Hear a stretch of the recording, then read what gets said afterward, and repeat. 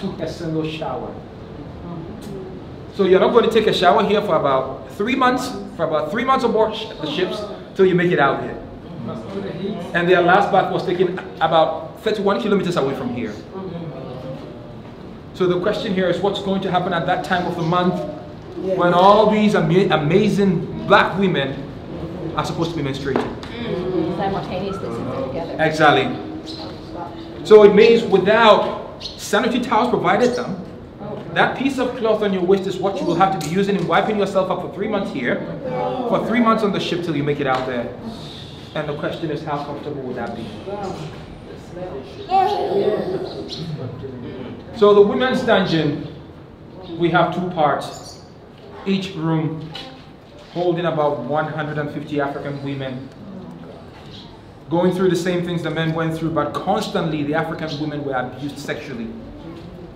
So much so that they will find some of these women pregnant in the dungeons. They examine them thoroughly to be sure of their pregnancy. Then they had houses out of the castle, they send them there. They take care of them, they have the baby will be cared for. The mother stays there, never goes back here. And they were doing that because whenever they brought in European soldiers, they died quickly. If they are dying that quickly, we can't trust the local people to do anything for us. So it's best we educate our own mulattoes and mulattresses. They grow up and become just like us, work for us here as interpreters, clerks, secretaries, and everything. They bridge the gap. I think that's why the trade lasted so long. Exactly. Because you had the mulattoes. They all over. Who didn't relate to the African side. Exactly. Related to their father's side. Yep. It just kept it going. So, with all of that going on, these women that went out there to have their kids stayed there and never went back here. But on the other hand, there were some women that were equally pregnant in the dungeons. The thing is, they rather found them pregnant aboard slave ships en route to the destinations. The Europeans would rather pick them up and toss them into the sea. Because at the destination, she becomes liability. She can't work for me to make money. I have to spend money on her. And what if that baby doesn't survive? Looking at all the conditions she'll be going through aboard a slave ship. Meanwhile, if I throw her into the sea, I have insured my ship and cargo. So I have insurance. I go to the insurance company, get my insurance money, who pays for the loss. So it's much better business picking her up, tossing her into the sea, than taking her alive. And know that if you are talking of insurance, we have Lloyd's of London. They played a major role in this. But aside that, there came a time gold trade was not lucrative, but rather slave trade was booming. So banks started financing ships, going down to Africa, getting captives, selling the Americas. And we are talking of Wall Street here. We are talking of Bank of America. We are talking of Barclays Bank. And all the ones that you know. And all the European Jew conglomerates. Exactly.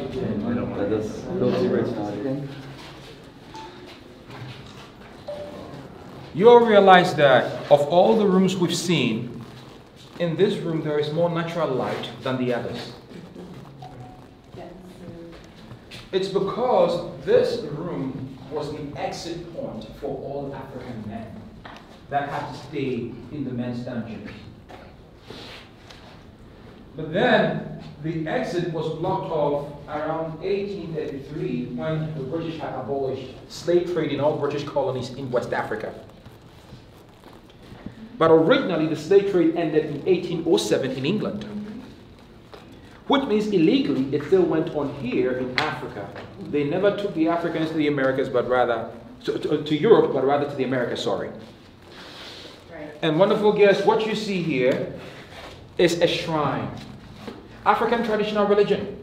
Believing in the existence of the Almighty God, worshiping Him through lesser gods, believe in the Spirit, live in things of nature. So you worship the Almighty God through His creation. And this was actually here on the land. But then there came a time the chiefs found out that the Portuguese had made Elmina a city on its own, and they were protecting it from the other tribes. So they wished Europeans would come and stay at their end as well. That is why when the Europeans started coming to this side, it was easy for them to give the land out to them. So the Europeans paid rent to them. They settled here, but then there came a time the shrine was made to be taken out of here. So he was taken into the town. He stayed there until around 1961. Ghana had become republic after independence in 1957.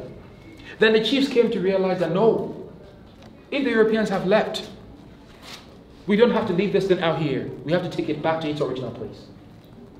So then they came back here, did all kinds of rituals, built an altar here and brought the very original stones they took away back.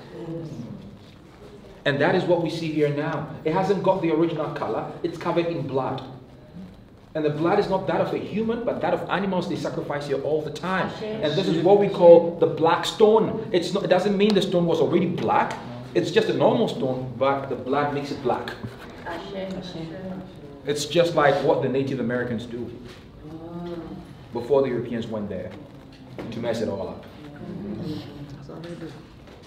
Well, so under normal circumstance, we have a priest here that says prayers. He says a prayer, welcome brothers and sisters to the land of the ancestors, say very good things to them. But then today he's not around at the moment. That's right. Okay, so we all are going to watch our heads. We are going to go in there. This is the part of the fort where they sent African men who always fought. There we go. With all they've got, There we go. by any means necessary. Yeah, Ashe. They wanted to have their freedom. Ashe. So then they fight. The Europeans will beat them up to become very weak. Put them in shackles and chains, throw them in there without food, water, no light, no air. They stay there until they lose their lives. But then when they pick up the dead bodies, they have to make sure everyone in the dungeon is here at the courtyard to witness the bodies being thrown out, to serve as a deterrent to them that they can't just get up and misbehave just as they did. But then they call them stubborn slaves or recalcitrant slaves. But the question is, were they stubborn? No. They were trying to have their own freedom on their own motherland.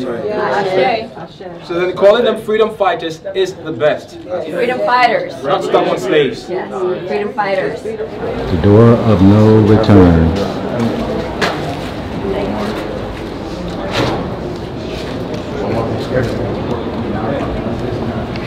It's crazy.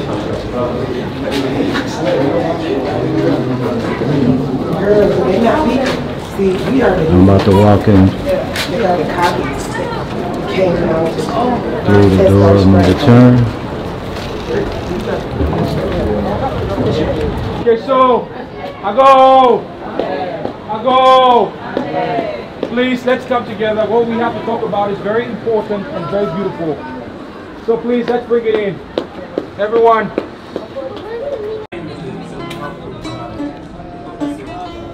Jonathan. Right here. Spit on it! Spit on it! Spit on it!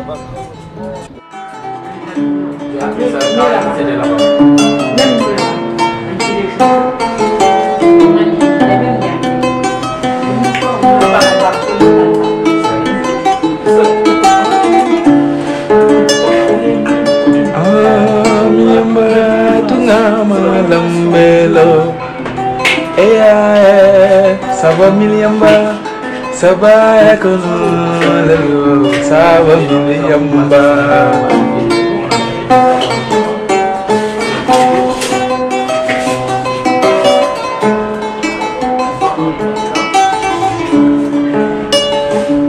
Kano te diniyato, kano te kewayato, begin hakilima, lom kanuti,